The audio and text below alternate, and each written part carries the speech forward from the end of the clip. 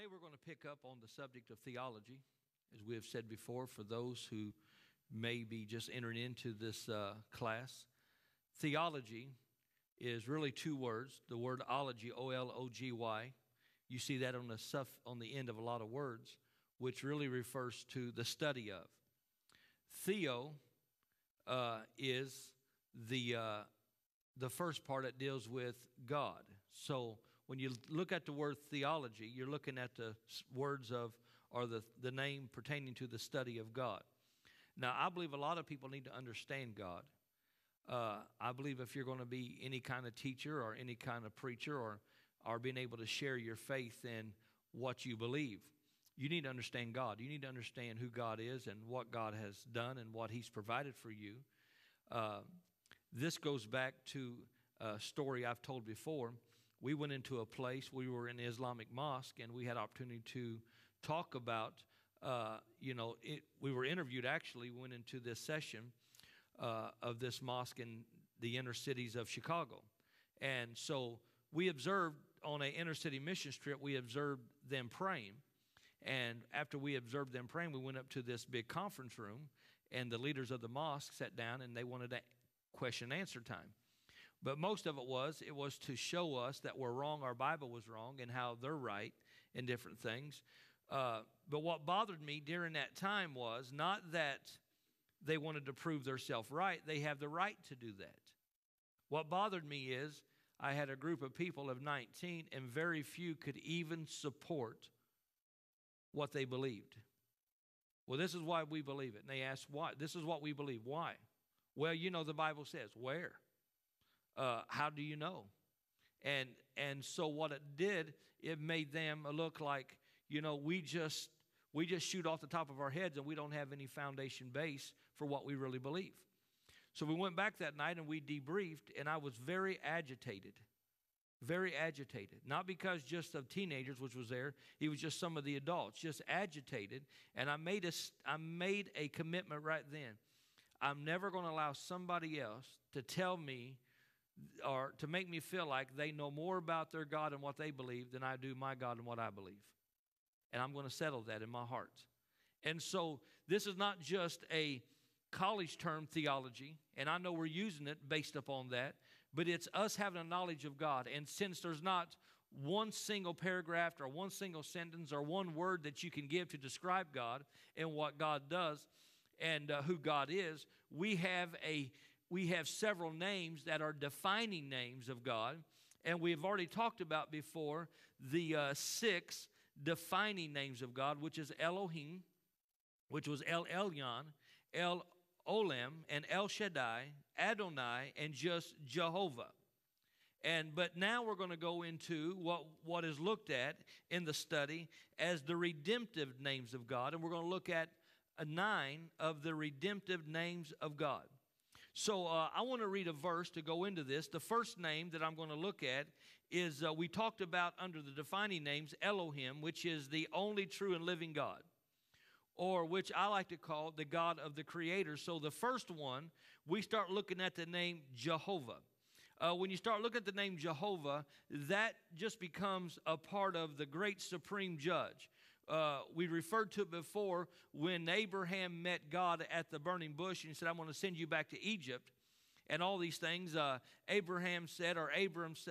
Moses said, sorry, I'm getting my Abraham and Moses mixed up here. Moses said at the burning bush, who am I going to say that sent me? And he says, you're going to tell him that I am. Now, when he said I am, that sealed it all. When you look at God saying I am what? I am anything you need me to be, or whoever you need me to be. So when you look at this Jehovah, this defining name, the word Jehovah, and then you put it with the other word Elohim, the first name I want to look at is Jehovah Elohim, the Lord our Creator. In Genesis chapter 2,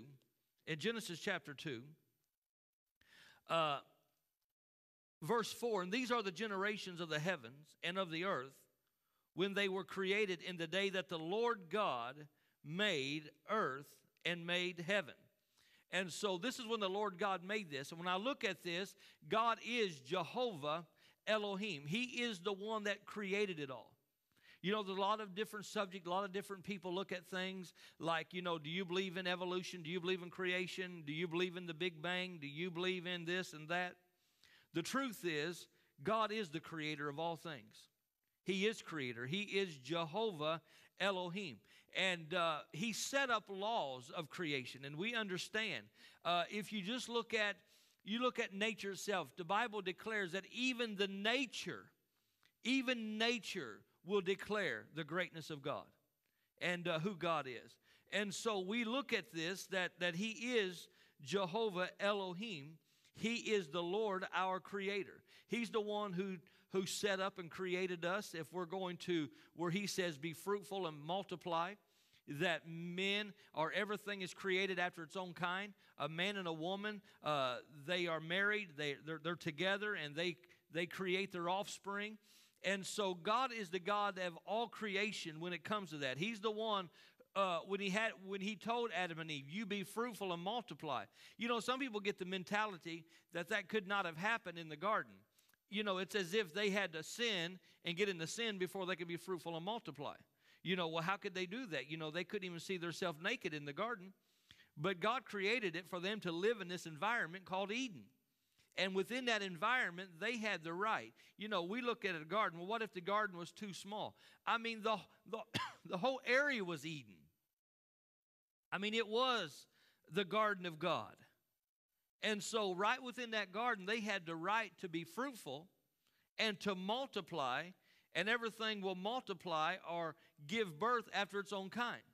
And so God intended really for that to happen. So I want to base some things off of this, that he is Jehovah Elohim. He is the Lord, our creator. I'm going to get through this a little bit quicker than the last time because I want to really get through the redemptive names of God. Number two, one that we all enjoy. Turn to Genesis chapter 22. I want us to get the verses and just telling people the verse.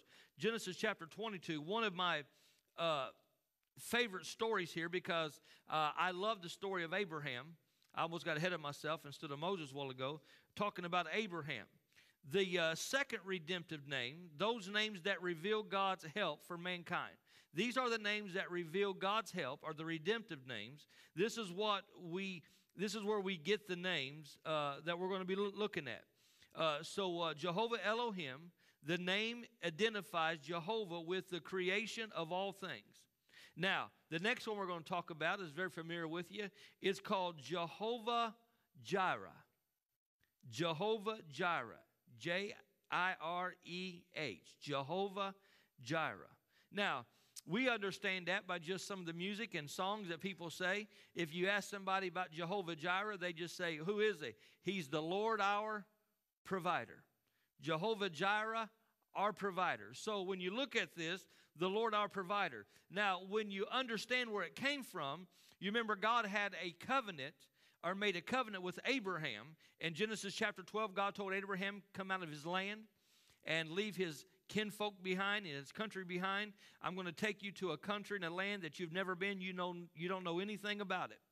And so Abraham left in Genesis chapter 12, and there he took with him his nephew named Lot. Now, I believe God's intention was for him to leave Lot back also, but he was so obligated by culture to take Lot with him. So God began to bless Abraham, and Abraham became a great man with great substance and great flocks, and because of that, Lot also became a blessed man with flocks and servants and different things, and the land became small because they became great. And Lot's herdsmen and Abraham's herdsmen became, there became a conflict between them. And so Abram, before he was Abraham at the time, Abram being a man of peace, he said, it's time that we divide. You pick your direction. Abram didn't just say, I'm going to take the best and you can have the rest. Abram said, Lot, let's don't do this. We're family. You pick your direction and I'll just go from there. So Lot looked around and he saw the plains towards Sodom and the lush grass and the grazing fields, and he said, I'll take that direction. So Abraham was going to say, all right, be blessed. You go ahead and do that. And so when it was all said and done, God told Abram, look to the north, south, east, and the west. For everything you see, that's going to be yours. See, God told Abram that he was going to be the father of many nations, and God was going to bless him, and he was going to be fruitful. The problem was his wife Sarah was barren. Not because she was in her 90s. She was barren from the time she was able or old enough to give birth. And so they never had a son. And so Abraham's always living with this. I'm going to be the father of many nations, and I have a wife that can't even give birth.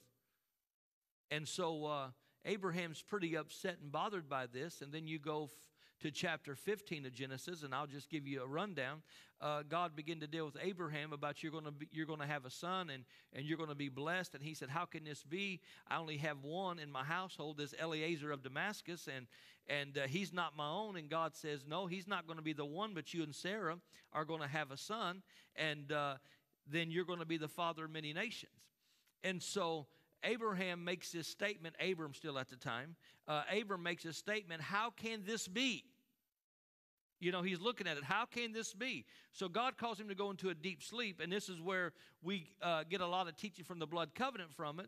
And while he was in this deep sleep, before that, God said, you take a ram and you take these animals, and I want you to divide them down the middle. And if I get into reading that, we won't get any further than that. But you take these animals, you divide them down the middle. And then after he divided it, the blood was there. Abram, eventually went into a sleep, and he saw a vision, someone passing in between the pieces of that blood. The Bible says, because God could swear by no greater, he swore by himself when it came to Abraham. And God cut a covenant with Abraham and showed him through this blood covenant, which Abram knew it was the greatest covenant of all, a covenant made with blood. And there God established it. And, I thought, if with that kind of encounter, how could you ever doubt God again? With that kind of visible encounter that God just cut a covenant with you based upon blood, how could you ever doubt? But chapter 16, we find that's when Abram married Hagar, and then she conceived and had a son. And the son, they called him Ishmael when Abraham was 86 years old. You find that at the end of chapter 16. 13 years passed, and you'll find Abram again in chapter 17, verse 1. God comes to him, and what we know as the last time we were together, came to him and said, I am the Almighty God. That's the first time that God did not introduce himself back to Abram as Elohim or as the Creator. He introduced him as El Shaddai. And there he saw God as El Shaddai, and from 99 years old until the time he passed, according to the Scriptures, he never doubted God. And he was strong in faith. Was still up to that point, Abram made a statement, that Ishmael may live before you forever. But God confirmed that you and Sarah will have this son. Well, we know Hebrews declares that Sarah by faith received strength in herself to conceive seed and to give birth of a son. So Sarah eventually got into faith to receive seed and to give birth. And so we see God working on her part as well. Now we go to a place to where eventually Sarah gives birth to Isaac. Kind of fast forward this story. And after she gives birth to Isaac, Isaac becomes the promised son. The Bible says Isaac was the son of promise. Ishmael was the son of the flesh. And so Isaac becomes the promised son in this deal. And now God is ready to tell Abraham, he's Abraham now, became Abraham in chapter 17. He takes Abraham and he said, you take Isaac up to the mountain, and there you're going to offer sacrifice for him. So this is the story that we're getting up to. And it came to pass, verse 1, after these things that God did tempt or test Abram and said unto him, Abram, he said, behold, here am I. He said, take now thy son, thine only son. Now, was Isaac his only son? No, he had another son, Ishmael, but God's looking at the covenant promise. Within this, there's only one son of promise. Take now thy son, thy only son, whom thou lovest, and get into the land of Moriah, and offer him there for a burnt offering upon one of the mountains which I will tell you. So they rose early in the morning, and they took the supplies they needed, and they get to the mountain. You can read this later, and I'm just going to share with you. They get to the mountain, and Abraham puts the wood up on Isaac. And so they walk up this mountain. And Isaac understands that you got to understand, before Isaac was born, Abraham really, where it says Abraham was strong in faith, he never wavered. That's after he was 99 years old. Up to that time, Abraham did waver in his faith. If he didn't, would never be an Ishmael, there'd never be a Hagar, and different things that happened. But you got to look at Isaac. Isaac didn't know his daddy before 99 years old. Isaac didn't know him as running to Egypt, and trying to find during the time of drought and when God told him to be at a certain place. Isaac didn't know him as that. Isaac only knew his father after his father was introduced to the God of El Shaddai, who never wavered, whose faith was strong in God, never doubted. And that's all he ever known his father to be. So when he laid the wood up on his son's back, his son wouldn't question him because all he ever saw his father was right on with God. And now they get to this mountain. And Isaac says, Father, here's the wood and here's the altar. Where is the sacrifice? And he says, son, the Lord will provide. Now look at verse 14. Or just look at verse 10. Let's look at verse 10 through 14 of chapter 22. And Abraham stretched forth his hand and took the knife to slay his son. And the angel of the Lord called unto him out of heaven and said, Abraham, Abraham. And he said, Here I am. And he said, Lay not thy hand upon the lad, neither do thou anything unto him.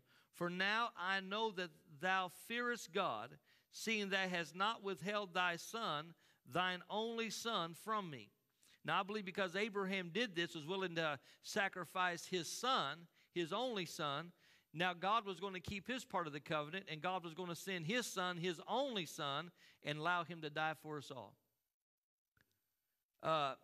Then Abraham lifted his eyes and looked. Verse 13, Abraham lifted his eyes and looked, and behold, or behind him, a ram caught into the thicket by his horns. And Abraham went and took the ram and offered him up for a burnt offering in the stead of his son. And Abraham called the name of that place Jehovah-Jireh, as it is said to this day, in the mount of the Lord it shall be seen. And so this is the place where God provided. God provided the sacrifice.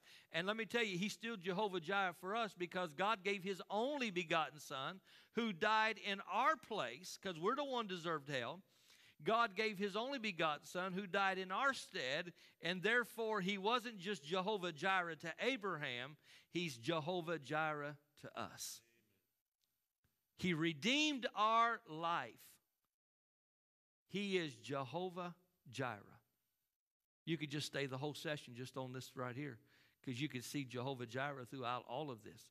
And so we find here is Jehovah-Jireh. The next one I truly love is the third name of the redemptive names of God, those names that reveal God's help and God's deliverance, is Jehovah Rapha. Jehovah Rapha, the Lord our healer. The Lord our healer.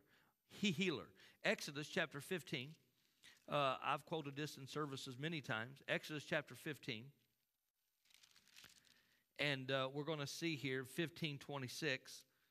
15 verse 26 here. He said, and God said, if thou wilt diligently hearken unto the voice of the Lord thy God, and will do that which is right in his sight, and will give ear unto his commandments and keep all of his statutes, I will put none of these diseases. Now this I will put none, as if God will put some on some. Or in essence, I got it written inside of my Bible, I will not allow any of these diseases upon thee, which I have brought upon or allowed upon the Egyptians, for I am the Lord that healeth thee. Now, he is our healer. He's not going to be our healer. He is our healer. He is the Lord that heals us. I've mentioned many times before that there's different denominations that different people believe that healing came in with the apostles and healing left with the apostles. But God was Jehovah Rapha before the first apostle was ever thought about upon the face of the earth. He was their healer.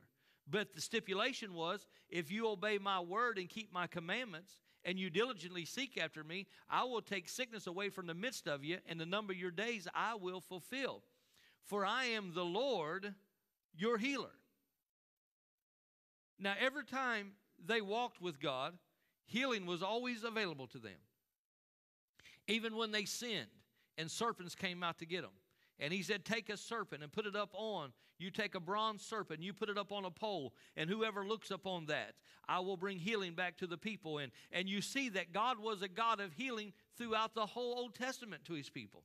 Isaiah 53:5, the prophet said he was wounded, talking about the coming of Christ and the healer that we know is Jesus Christ. He was wounded for our transgressions. He was. He was bruised for our iniquities. The chastisement of our peace is upon him. Our peace is upon him. And by his stripes we were healed. We were healed. Now, Isaiah says we are healed. 1 Peter 24 says we were.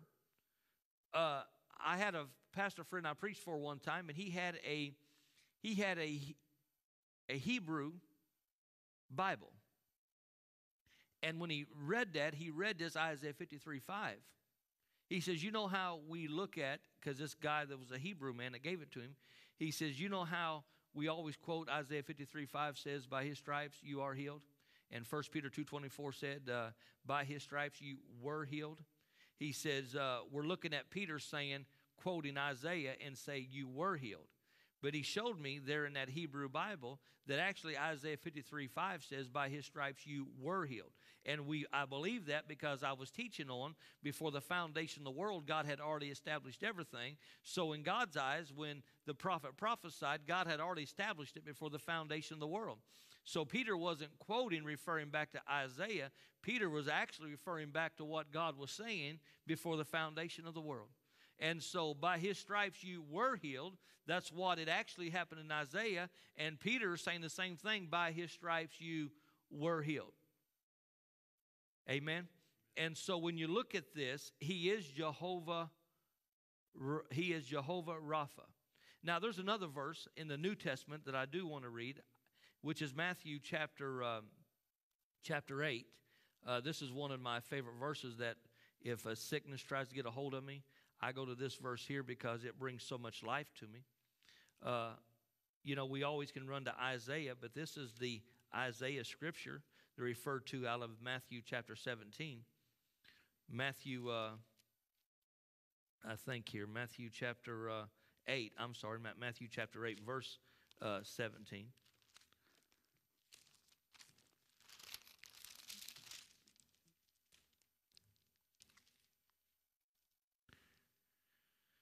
It said that it might be fulfilled which was spoken by Isaiah the prophet, saying, himself took our infirmities and bore our sicknesses. Himself took our infirmities and bore our sicknesses. He is Jehovah Rapha. He is the Lord, our healer. One that is not talked about a lot out of the names of God is Jehovah Nissi. The Lord our banner, the Lord our victory. Now when you look at this, the Israelites had just been victorious in the battle with Amalek. Aaron and Hur held up the hands of Moses until sunset, and while they did so, Israel prevailed. Now this is a story that when they were fighting Amalek, Moses was there holding up his staff, and while Moses' hands were held up, Israel prevailed. When Moses' hands got tired and went down, Israel was being defeated. And so Aaron and Hur came and took the hands of Moses and lifted them up, and in which it shows that they supported the man of God, and they're the ones who kept his hands lifted up, because as long as his hands were lifted up, God's people prevailed. And there's a lot of things to be said about that to support, the pastor, the leader. If his hands get down and he gets weary and gets down, it affects the whole move. And so Aaron and Hur lifted up the hands of Moses and held him up. And while the hands of Moses were lifted up, God's people prevailed. And so this came to a place where it says, the Lord our banner, our victory. And that's in Exodus chapter 17, verse 15. Exodus chapter 17, verse 15. He is the Lord, our banner. And so we are thankful that that he's there all the time. And he's going to be there with us all the way to the end. Let's just read that, Exodus 17. And let's just read 8 through 15. Exodus 17, you should be pretty much there anyway, where we were talking at. Exodus 17, verse 8. Then came Amalek and fought with Israel and Rephidim. And Moses said unto Joshua, choose us out men to go out and fight against Amalek. Tomorrow I will stand on the top of the hill with the rod of God in my hand. So Joshua did as Moses had said to him and fought with Amalek. And Moses, Aaron, and Hur went up to the top of the hill. And it came to pass when Moses held up his hands that Israel prevailed. And when he let down his hands, Amalek prevailed. But Moses' hands were heavy. And they took a stone and put it under him. He stood there and they put a stone under him so that he could rest. You want to talk about people standing with the man of God here. So they put a stone under him so that he could rest. And he sat there upon. And Aaron and Hur stayed up his hands, the one on the one side and the other on the other side, and his hands were steady until the going down of the sun. And Joshua discomfited Amalek and his people with the edge of the sword.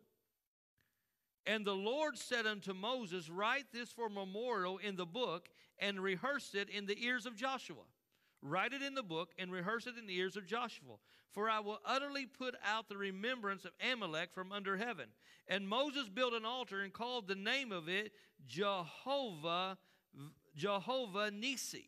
And so this was the banner that he built. So when you see these names of God, how God delivered them, how God redeemed him from that, and how can you describe God and what God's going to do? They watched God's power. As Moses was getting weary, they put a stone underneath of him. And then as Aaron and Hur held up his hands while Joshua was fighting the battle and wanted to rehearse this in the ears of Joshua, the great things that happened. So when it was all said and done, they built an altar and worshiped God and honored God and said, truly, he's not just Jehovah, he's Jehovah Nissi. He's our banner. He's the one over us. It's a God of victory. God is the banner that we wave. He is our victory. And years ago, the names of God, people used to use the names of God all the time. Jehovah Nissi, our banner, and people used to have all kind of banners. But it's not just making up a banner of cloth. It's God waving Himself as I am your banner. I'm the one who waved over this battlefield and brought victory into your life. This just kind of stirs me up that we just see God the Father, God the Son, God the Holy Spirit. But I'm telling you what, He is Jehovah Elohim. He is the God that's more than enough. He is I am that I am, the Creator. I am that I am, the Provider. I am the Healer. I am your banner, your victory. And one of my favorites is this one called Jehovah Shalom. Jehovah Shalom. This word shalom comes from the word, you get the word peace out of the word shalom. It's the covenant of God's peace. And then you find the story in the book of Judges when Gideon built an altar there unto the Lord and named it the Lord of Peace. Gideon built an altar there and named it the Lord of Peace. Jehovah was peace to them even before the battle began. Shalom, peace, means more than freedom from conflict, the battle that Gideon had. More than freedom from conflict, it means prosperity, health, well-being, faith in the face of conflict. Now, in the face of conflict, I use the word the covenant of God's peace. The word peace means shalom, or shalom, we get the word peace. It's the word health, it's provision, it's prosperity. It denotes complete freedom. I say, to me, it's everything that redeems us from the curse of the law. Now, in the face of conflict, when Gideon was in this battle, in the face of conflict, he knew that God was the God, or Jehovah Shalom. he had peace in the midst of his battle. And so God wants us to have this covenant of shalom. He wants to be Jehovah Shalom, or our peace. Not just Jesus said, my peace I give unto you. My peace I leave with you. Not as the world gives. I got something the world don't have. But I have a greater peace that's going to be forever. One of my favorite scriptures in the whole Bible. I told you when I was in Israel last year, I had a ring made. They made it too small, so I don't wear it. And engraved in it, it's not engraved, it's actually cut out of the silver. It's not engraved in it, it's actually notched out where you can see my skin through it. It's written in Hebrew, Isaiah 54:10.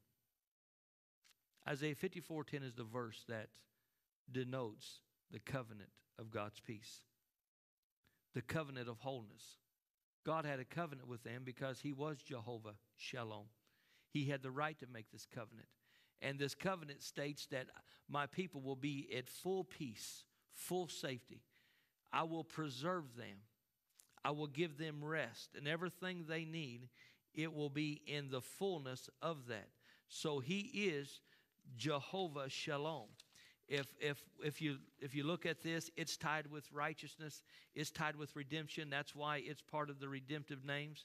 And it is Jehovah Shalom. Moving on down, go with me to Psalms 23. This is a psalm we all know. You could probably quote it, right? The Lord is I shall not. The Lord is my shepherd, I shall not want. The Lord is my shepherd, I shall not want. The next one after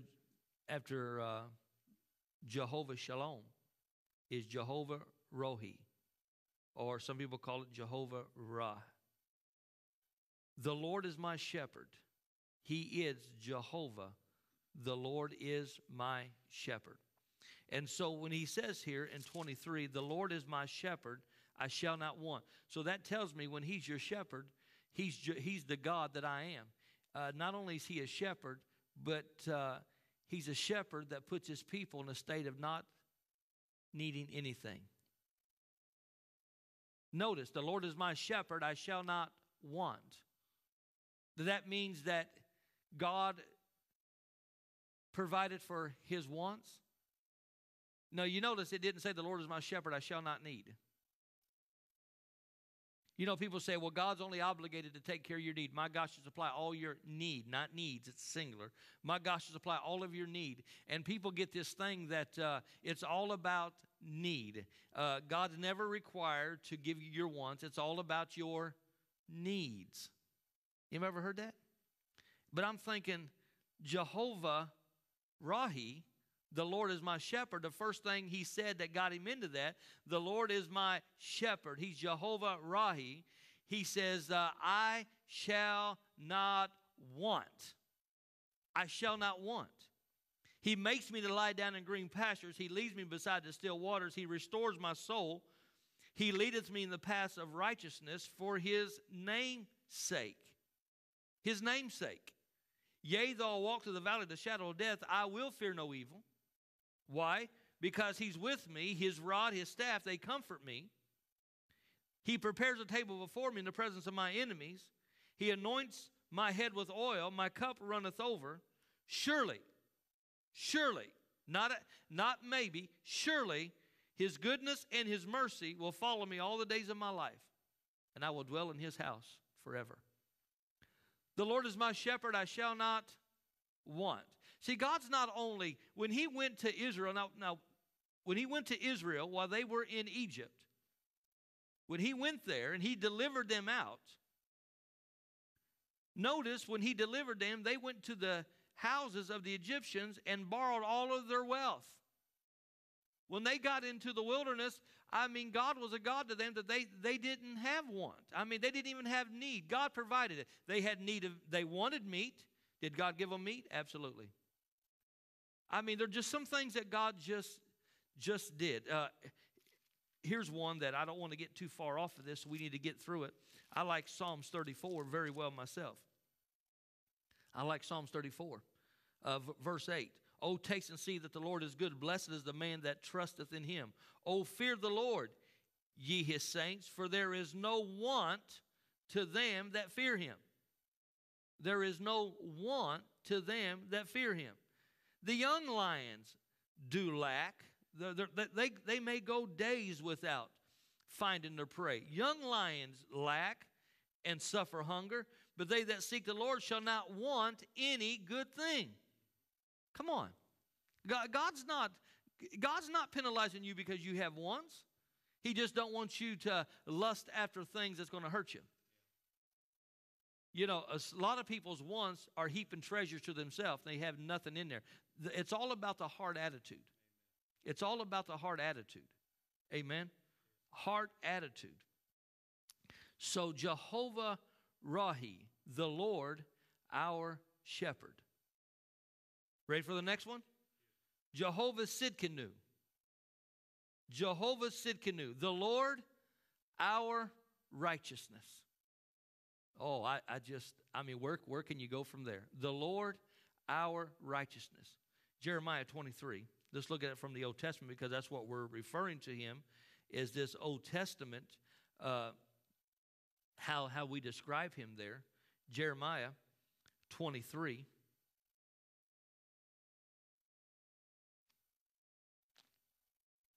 Jeremiah 23.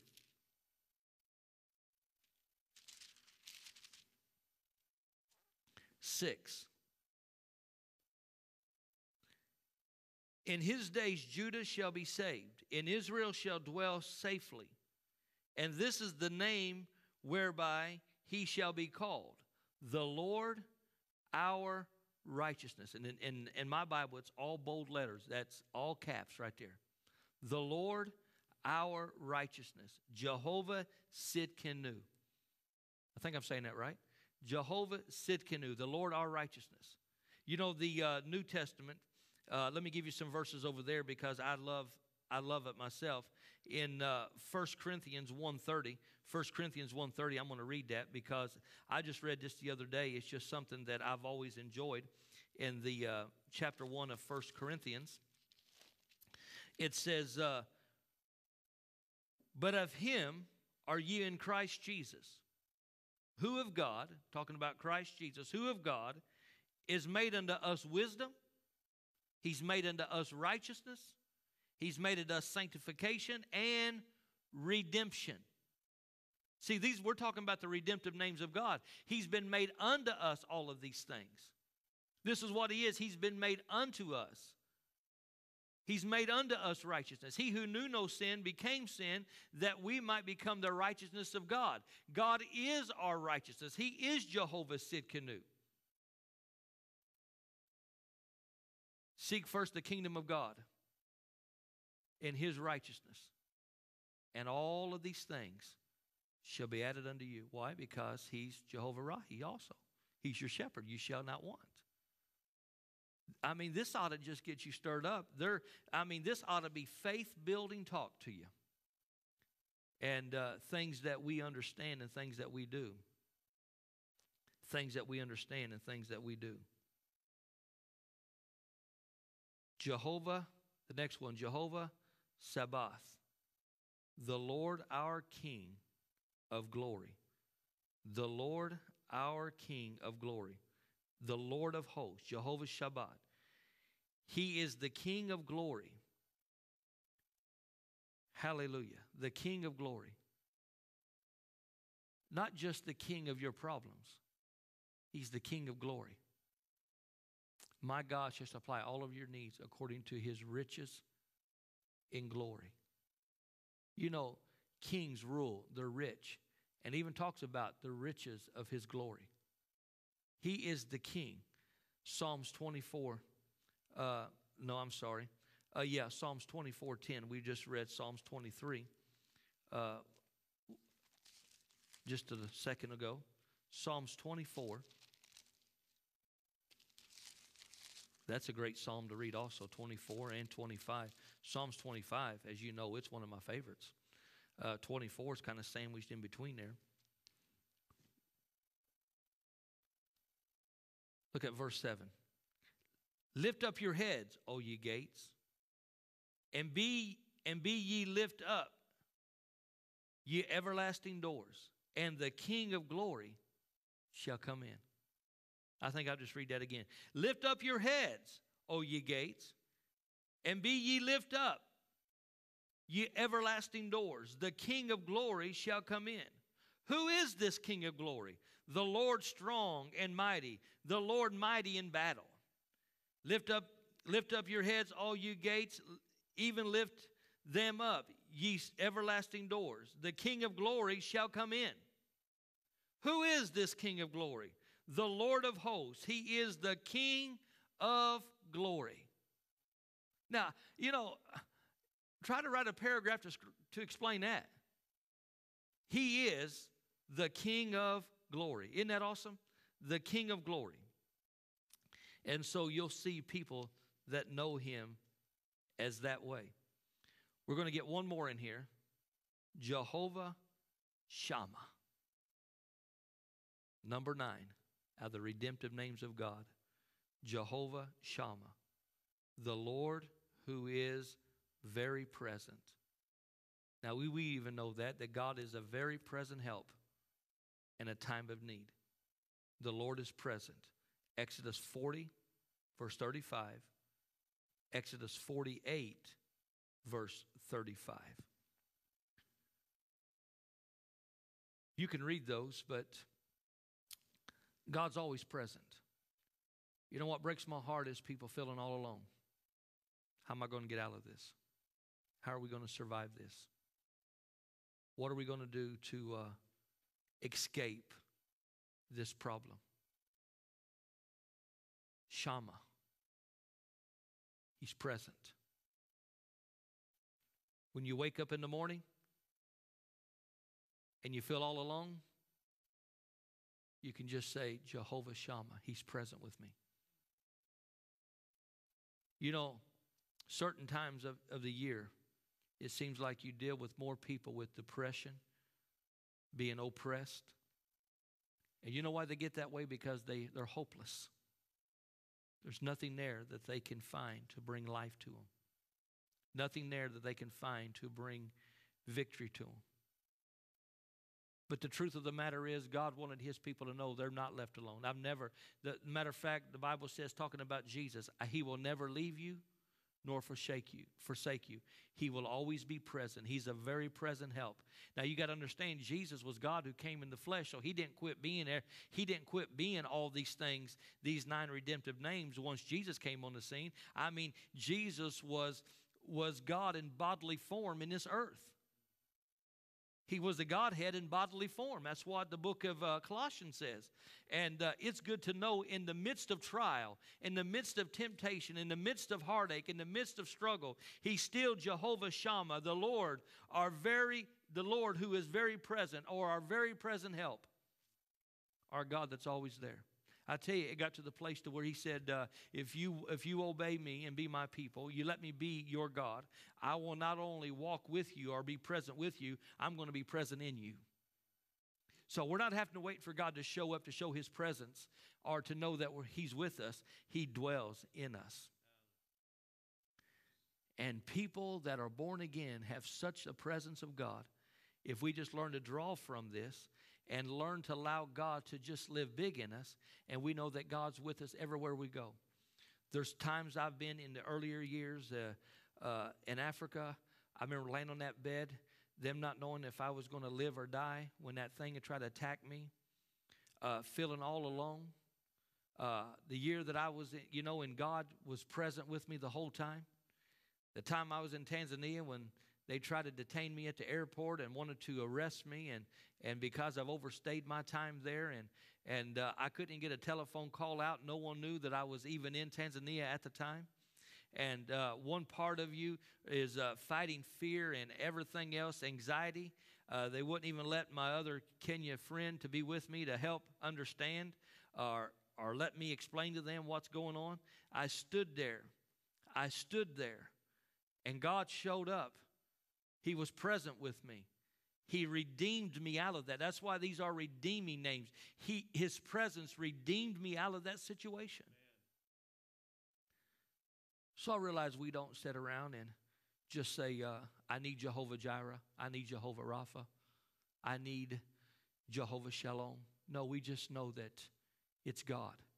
And all this is, it's understanding, getting a knowledge of God, who God is, and how God showed up and how God described himself in the lives of these people.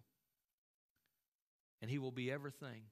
And it all goes back to this name Jehovah. Who is Jehovah? I am that I am. Well, how do we describe? How do we describe? And here's where it's all at. How do we describe I am that I am? I'm Jireh. I'm Rapha. I'm Sidkenu. I'm Shalom. I'm Roho. I am that I am. Healer. I am that I am. Deliverer. I am that I am. Shepherd. And he is to us today, tomorrow, and then forever. Amen. Lord bless you. Keep God first place in your life and keep moving forward. Amen.